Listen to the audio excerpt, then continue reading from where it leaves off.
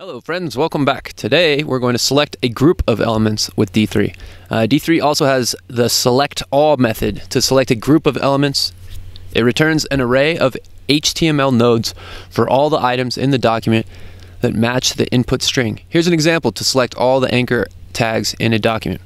So you have a constant variable set. We're naming that variable anchors, and we're setting that equal to, and then we're saying D3 library. We want to select all the A elements, and A elements are anchor elements. So that's like links and things like that. An anchor element is a link. So like the select method, select all supports the method chaining, and you can use it with other methods. When it says chaining, it means it's going to be like select all dot append or whatever dot text or something like that. So you're chaining them together with periods here.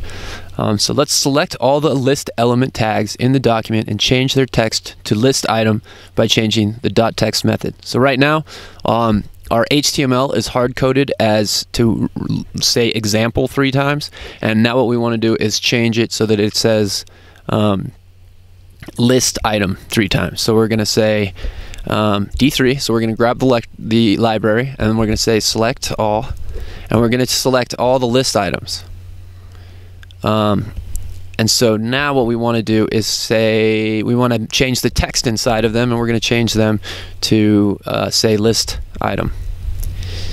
And you can see it's actually, when we're empty here, it's blank because the JavaScript is refreshing each time we type in here. So if I say list, it's right there, and then list item.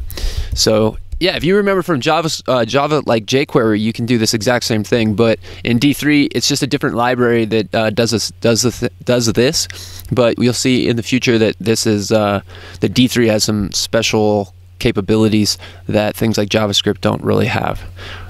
So yeah, if you run the test, you'll see they pass. Hope you guys enjoyed this one. We'll see you in the next lesson.